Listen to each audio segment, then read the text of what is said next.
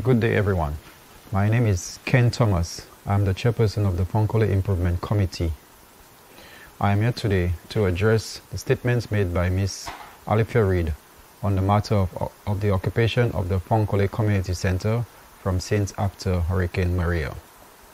Let me first say that the Executive Committee members of the Fonkole Improvement Committee understands the plight and situation that Ms. Reid have been in over the last 6 years. We have all advised and have tried to help Ms. Reid in many different ways to get housing and leave the community center, which is intended for temporary stay in a time of storms. It is not an ideal place, or neither is it a comfortable long-term residency. Having said that, I must say that we at the Fonkole Improvement Committee is very disappointed with the erroneous statements made against FCIC. It is totally contrary to what we have been doing to assist Ms. Reid and many other persons who come to us for help. Here are some undisputed facts that Ms. Reid is intentionally leaving out. Number one, Ms. Reid did not move to the community center due to Hurricane Maria. After Hurricane Maria, Ms. Reid was renting a downstairs apartment belonging to our community PRO, Ms. Candia Nelson auntie. When she was given notice to leave, Mrs. Candia Nelson took it upon herself to approach the Fonkole Improvement Committee as an executive member to have temporarily moved Ms. Reid into the community center. We brought this situation up to local government authority, who was not in favor of such a move. We convinced the local government to allow us to use the community center to help Ms. Reid on a temporary basis on humanitarian and compassionate grounds. This is how Ms. Reid got to be living at the community center for the last 6 years. Fact number two. After Hurricane Maria, our same executive member, PRO, Candia Nelson, again sought help for Ms. Reid by contacting Pastor Rodney, Pastor Sarah, Miss Tina Alexander, the Red Cross, including the Cabinet Secretary at the time, all to assist Ms. Reid. Ms. Reid was offered 12 sheets of galvanized from Mrs. Nelson that the community had gotten from the World Bank. Ms. Reid refused the galvanized at the time to assist herself. Why would she do such a thing? You need to ask Ms. Reid. Fact number three. I can also confirm, because I have spoken with the HRP authorities, that Ms. Reid has a signed application with the government of Dominica and the HRP for housing assistance. I once again say that these have been approved. So the fact that Ms. Reid is saying that no one is trying to help her is totally false, because Ms. Reid have been going to the HRP office on many occasions, because to her it's been delayed. And yes, there is a delay, but the delay has many factors to it.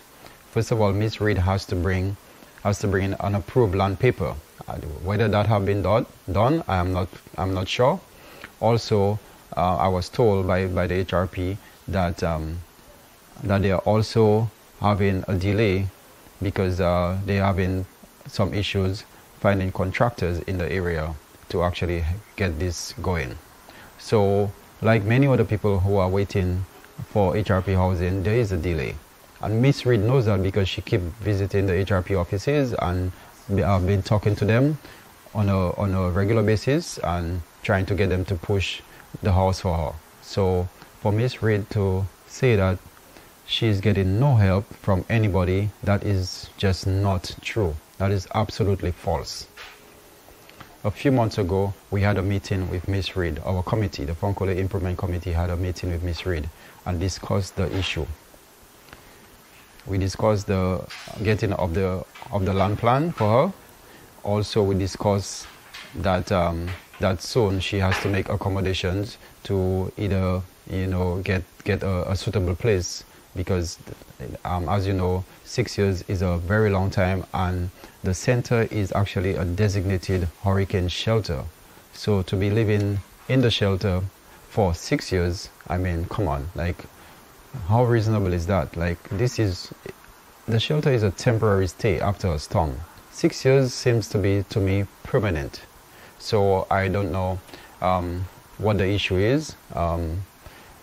Okay, so that's another point. Another point is Miss Reid recently went. I personally listened to Miss Reid on the Q95 FM radio station program with Matt a couple months ago, where she was a guest.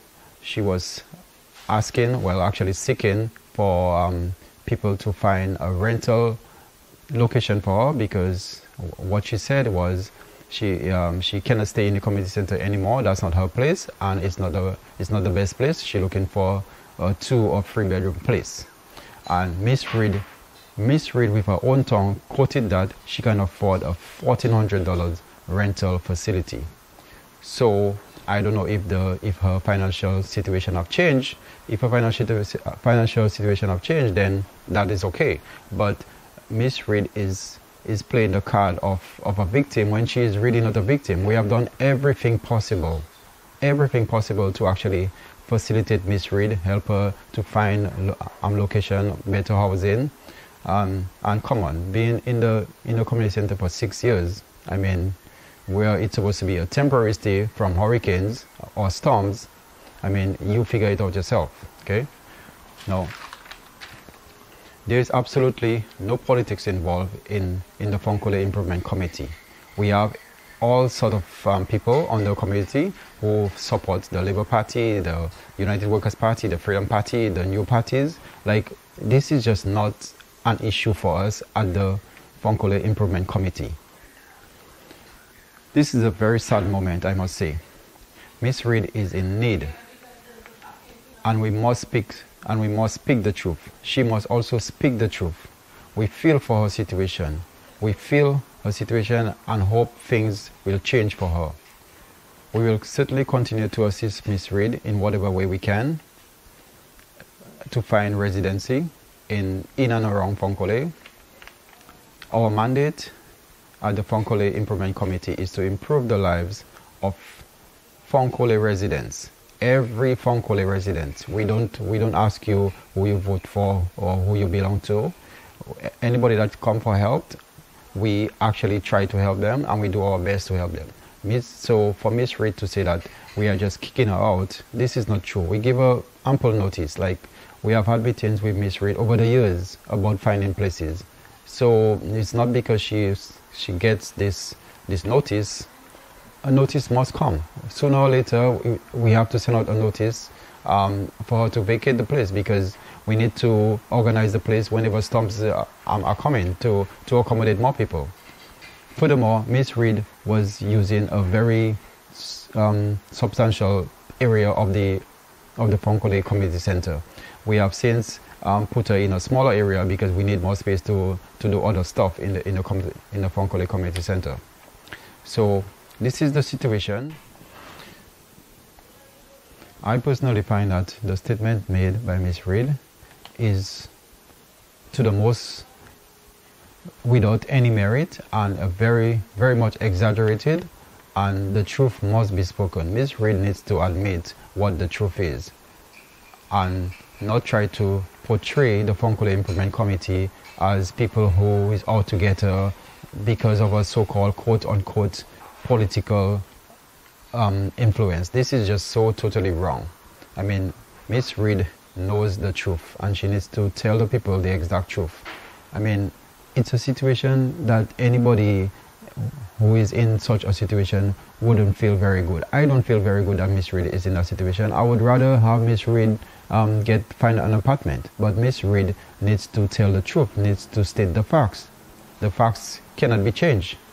Not because Miss Reid comes here and decide to to be emotional that she is telling the truth. I mean, the truth needs to be told. And if anyone wants to contact the HRP or however they can get information as to the status of Miss Reid's application, they are free to do so. I don't know if you'll get the information, but they are free to do so. But that doesn't change the fact that Miss Reid actually signed an agreement with the government of Dominica and HRP for housing. This is a fact. So I don't know. I'm so perplexed. I'm so like, I do not understand why would Miss Reid categorize us in such a light when we are doing everything. Whenever Miss Reid asks, we're doing everything to help her. So this is what it is. I mean, what else can we do? We are here to help the residents of Fonkole. I was placed as president chairperson to lead this group, and I will help anyone who comes to us for help, be it help for schooling, be it help for personal stuff like housing, whatever way we can facilitate them, we will do that. We will use our influence. We will use our whatever we have at our disposal to actually help anyone who comes to us. This is what we want to do. Our aim is to improve the lives of every Fonkole resident. We need to do projects in the Fonkole area. We need to do, we have started doing many projects. There's a lot of things that we are doing in the Fonkole community. So I really don't know what Miss Reid is trying to discredit us and make us look like we are the bad people.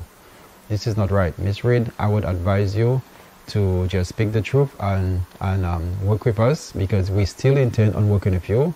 I mean, you exaggerated, you tell untruths, but still, we are here to help anyone, including yourself. So, I mean, that's what it is. So on behalf of the Fonkole Improvement Committee, I thank you for listening, and this is our statement on this matter. Thank you.